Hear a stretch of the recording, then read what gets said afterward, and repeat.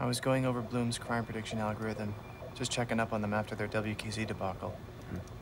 And this visualization shows how they flag different areas as low risk, high risk, or lethal force authorized.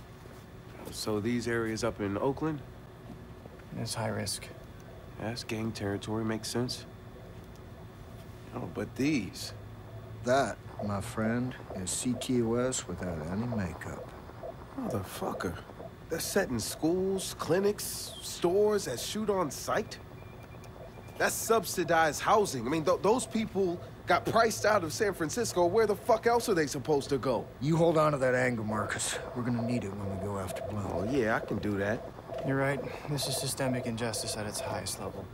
You found it, Josh. Well, Ray helped me bypass the firewall I couldn't I know, access. this is all yours, kid. Good work. Hey. Inherent bias, I know. And we're all pissed here. I got some of my motherfucking code in that monster. If CTOS is pushing the cops to expect a shootout, they're gonna be coming in hard, too. Basically, don't get shot. I get it. Thanks, Mom and Dad.